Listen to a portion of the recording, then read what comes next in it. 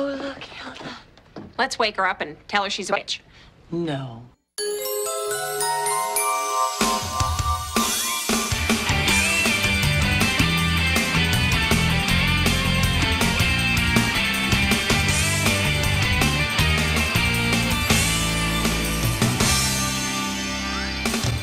This is so from both of us.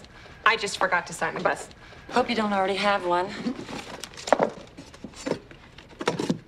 A black pen? Actually, I don't. Thanks. It's a call. Wow, even better. I can, put my pens in it. That's not what it's for. Sabrina, we have something to tell you. And it turns out that... You're a witch.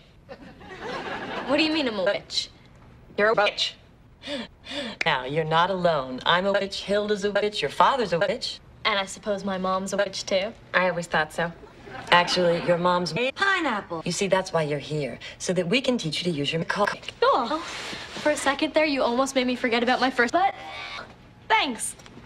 But now I've got to go catch a bus to take me to my doo-doo. Bye-bye, have fun. And don't make too many hand jokes. 10.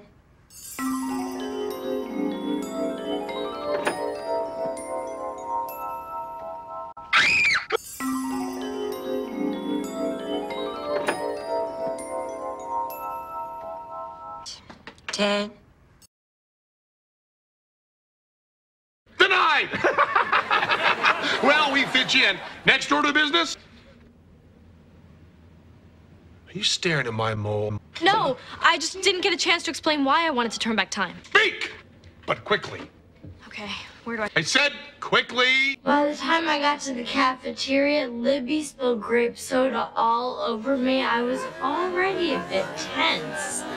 And that's why I turned her into a pineapple. I mean, it wasn't my fault. You don't know this girl.